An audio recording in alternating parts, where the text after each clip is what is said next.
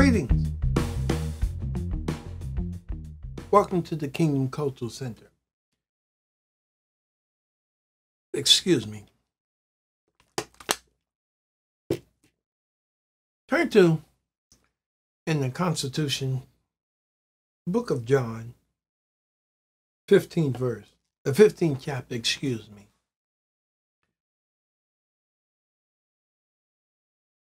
And I read, this is Jesus speaking, the King.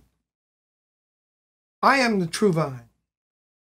My Father is the vine dresser. Every branch in me that does not bear fruit, he takes away. And every branch that bears fruit, he prunes it, that it may bear more fruit. Now, what's actually transpiring here is this. You claim that you're in Jesus and you know the Son of God. You claim that you are his son, you are his child, but yet you fail to show any sign. I want you to understand something. When you do the right thing and when you connect, your mannerism eventually change, your thought process eventually change. Excuse me. How you think about things eventually change. It's like you being in the gang. Things will happen to you if you hang there long enough.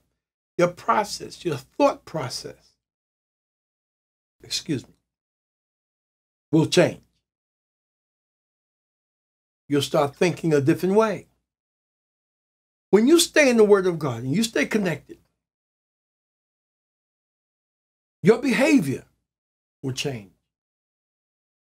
And you're going to get many things that try to separate you from the Word of God. You're going to get many things that try to separate you and turn you the other way. As a citizen of the kingdom, you must know your Constitution. You must know your Constitution in order for you to survive, in order for you to thrive. It's not enough for you to thrive, to survive. I have no problem. I get challenges in life. When I dream, I go to bed, the enemy attack me in my dreams. But I realize that God's word sustains me all the time. I make choices to stand up and live for him. I make choices how I'm going to behave and how I'm going to conduct myself. Like I once stated before in an early session, I love billiards, but I don't go in certain areas, in certain places, in certain environments to play pool. I love it. I love the act. It's one sport that I really enjoy playing. Some sports that people like to watch, but I enjoy playing billiards. But there's certain environments I just can't go in. Apostle Paul made it very plain. He says, all things are lawful for me. In other words, I can do all things. Hey, it's nothing wrong. There's no sin about it. But it's not expedient. You got to know your limitations. I know mine. I know mine. People watch it. People quick to judge you. So you have to stay connected with the Father. Remember, we are tripart beings. We have a soul, which is our personality, our five senses. We have a body, which we inhabit, and we are spirit. Our spirit inhabits the body, which contains our soul. But remember, you have to answer for your actions. You have to answer for it. It's not enough to go to the brick and mortar church. In fact, let me say this to you. The church was never designed to be like it was today. If you do your history, you'll find where the Romans set that up so they can monitor the quote unquote church. But the church are those who believe and who are filled with his spirit, the Lord Jesus Christ. So wherever you go, when they went to a town, they went to the church, sure. They went to homes and visit individuals and had little group meetings. You see, once you realize who you are in God, then you begin to recognize your purpose. If you don't know who you are, you got a problem. You have to start seeking it out.